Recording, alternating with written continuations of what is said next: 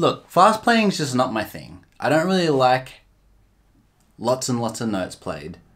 Probably because I can't do it, but that's just not my thing. But there is a time where it is super, super useful, and this goes back to John Coltrane, a great saxophonist. I don't know if that's how you say it, saxophoner.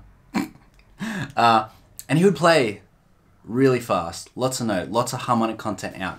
And it ended up just sounding like a harmonic sheet, a sheet of sound. And I think that's one of the greatest ways to use fast playing.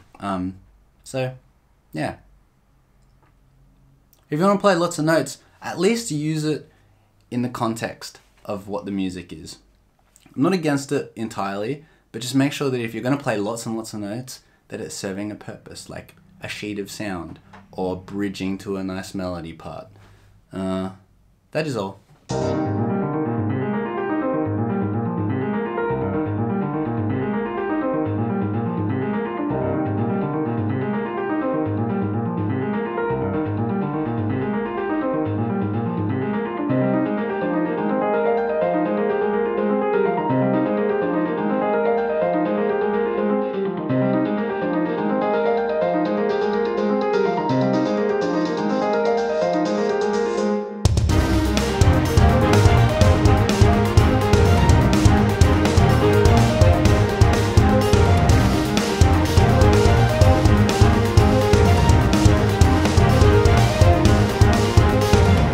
See you tomorrow!